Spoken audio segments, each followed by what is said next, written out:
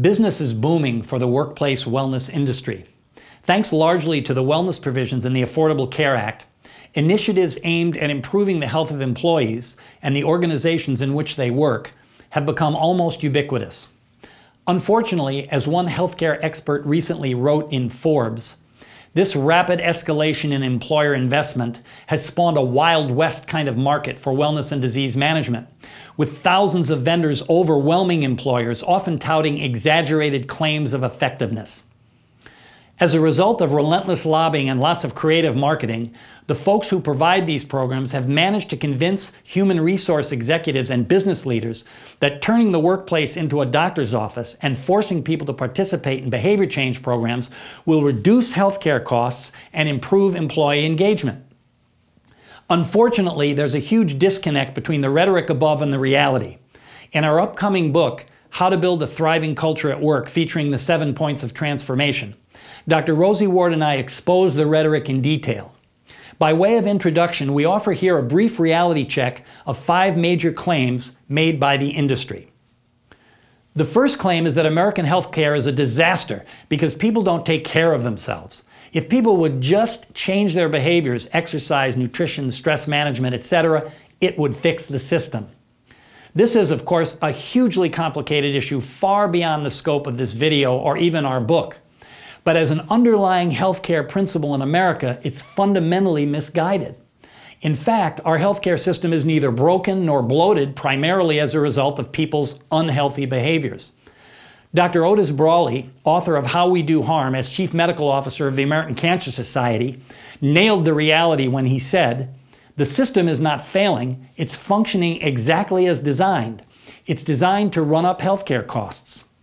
Respected physician Dr. Norton Hadler echoed a similar sentiment in his powerful 2013 book, The Citizen Patient, when he said, "The per capita expenditure of every other resource-advantaged country is half that of the United States or less, without disadvantaging their patients by even an iota.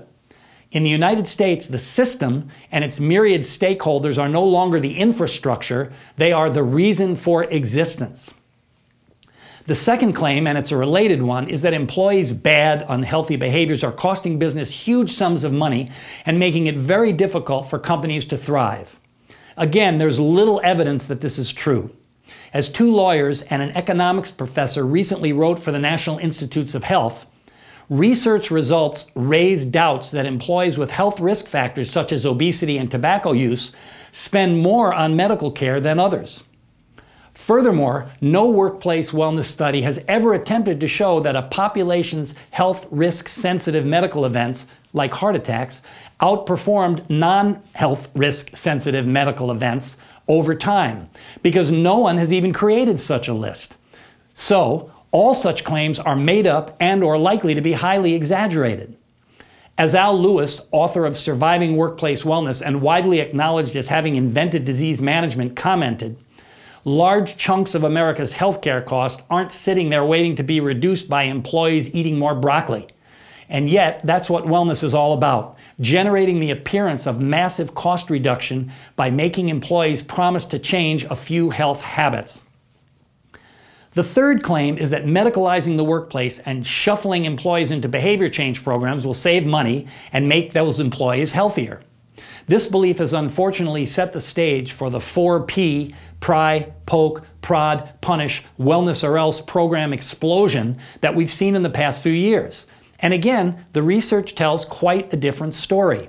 No respectable study has shown that these programs even pay for themselves, and they may well be responsible for increasing costs and potentially harming employees through overdiagnosis and overtreatment and cost shifting to the most vulnerable employees. As Tom Emmerich, author of Cracking Health Costs and formerly designer and manager of benefits for over 1.5 million employees at Walmart, put it, there is not one shred of evidence that a corporate wellness program can reduce the cost of your health benefit at all, let alone by more than the cost of the program. And as far as the efficacy of these programs to change health behaviors, one of the pioneers of workplace wellness, Dr. D. Eddington, summed up the reality recently saying, "The field has been riding the behavioral change horse for 40 years with little to show for it." The fourth claim is that employees won't do the right things unless they're rewarded for doing them and/or punished if they don't. Well, anyone with even a rudimentary knowledge of the literature knows that more than 30 years of consistent, definitive evidence demonstrates that extrinsic motivation does not result in sustainable change for behaviors that involve even a modicum of thought and creativity, exactly the kind of cognition that's most desirable for employees.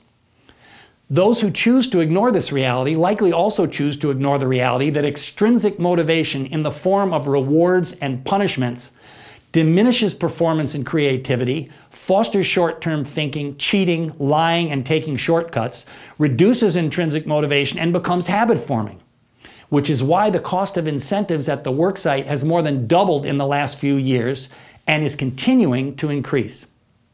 The final claim is that increased participation in workplace wellness programs will translate into improved employee engagement. It's extremely common for health and business professionals alike to use the terms participation and engagement as if they were interchangeable.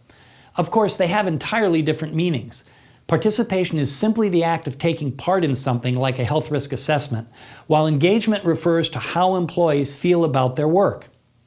Engaged employees are committed to and excited about their work and willing to go the extra mile to make a difference. Historically, workplace wellness programs have suffered from poor participation. In response, companies offered rewards, monetary and otherwise, to increase participation.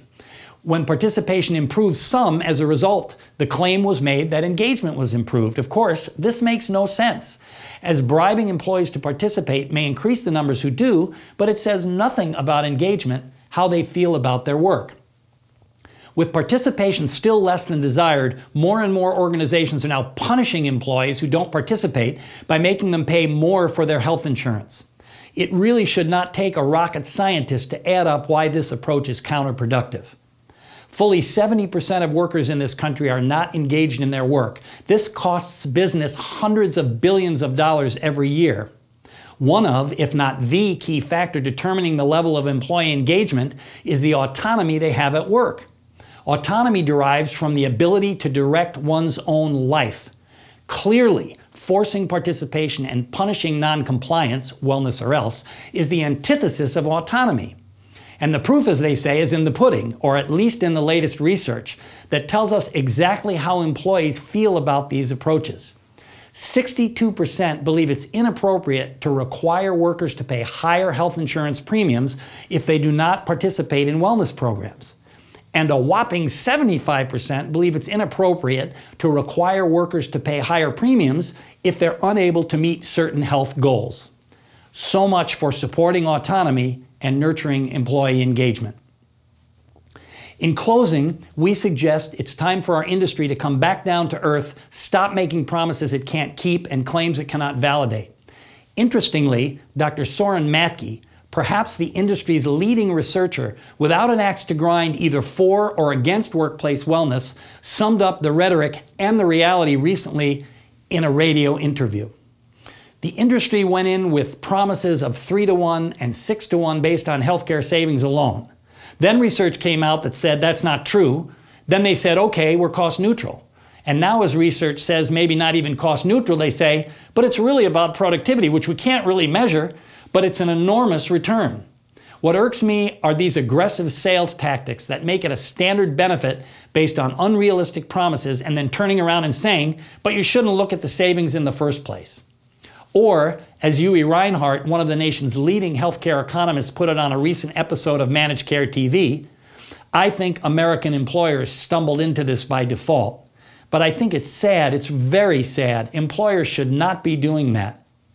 Because in terms of the rhetoric, as Dr. Dennis Angeles, medical director of Presbyterian Healthcare Services, commented recently, if every vendor got me the ROI they say they're getting me, I'd have negative medical spending. Time for a serious reality check, don't you think? This brings to a close our brief reality check for the industry. For those interested in delving deeper into the research, we invite you to enjoy our complimentary article based on this mini webinar. And if you are so inclined, you can order our upcoming book as well, which should be available in December here and of course from Amazon. We also invite you to view part 2 of this mini webinar entitled Wellness or Else, The Beginning of the End, which will overview specific steps we can take to move away from current practices and help usher organizational health and employee well-being into the 21st century. Thank you for listening, and take care.